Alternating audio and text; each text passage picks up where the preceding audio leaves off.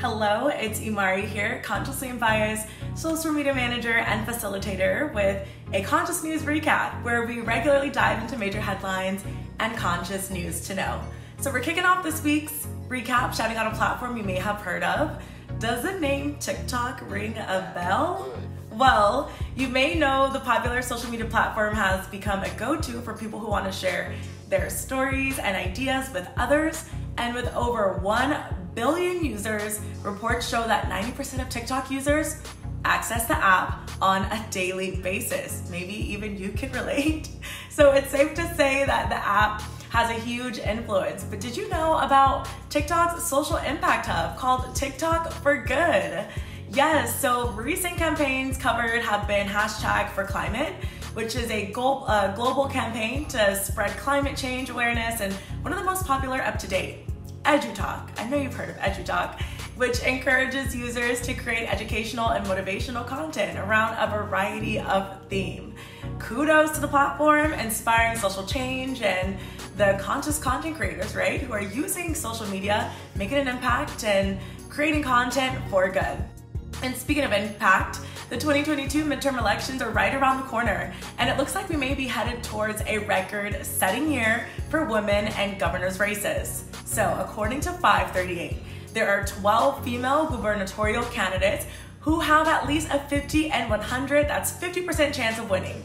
So up until now, there have only been 9. So if each 12 were to win their election, it would be historic. And in case you forgot to mark your calendars, no worries, I got you covered. Election day is next week, November 8th.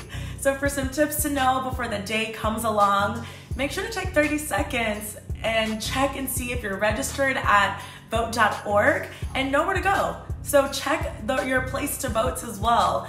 And if you haven't already, research who's on your ballot at sites such as ballotready.org and tell your friends, family, everyone you know actually, to go and vote. Make sure to go out and vote.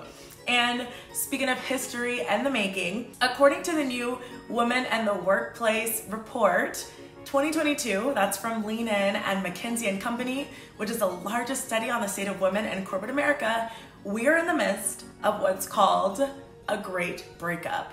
That's where women leaders are demanding more from work and more likely to switch jobs to get their needs met.